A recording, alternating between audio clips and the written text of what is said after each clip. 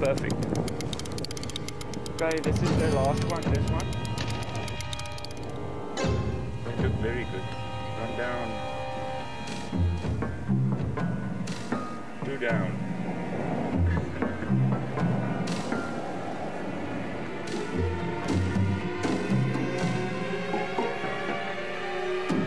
I don't speak very loud because we just start them.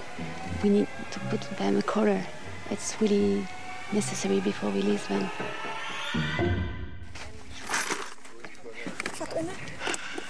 Okay, 70 items. We have to hurry up because the anesthesia is not going to last more than 1 hour. In Namibia, we join Olivia and meet probably the most lovable of all the big cats, the cheetah.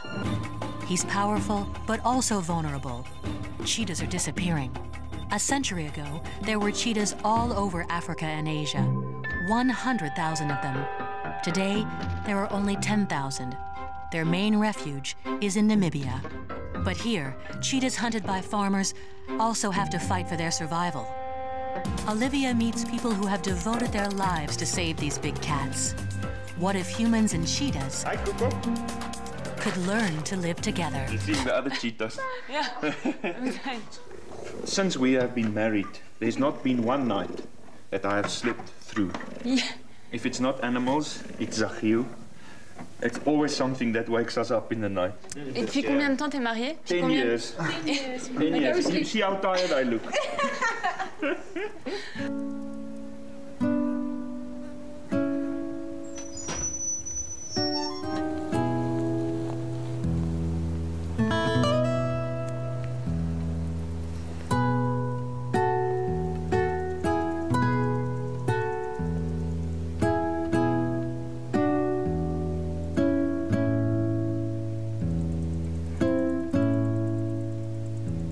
We come here very far from them because they need to be confident to go out from the enclosure. It's amazing because we are at 1 kilometer from them and they're able to see us and to smell us. So we need to wait a little bit more.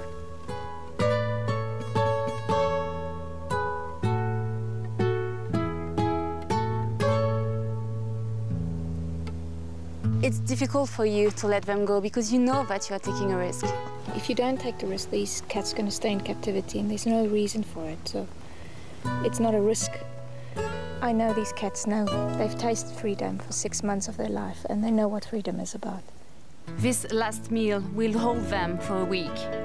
After that, they will have to take care of themselves, find their place in our world.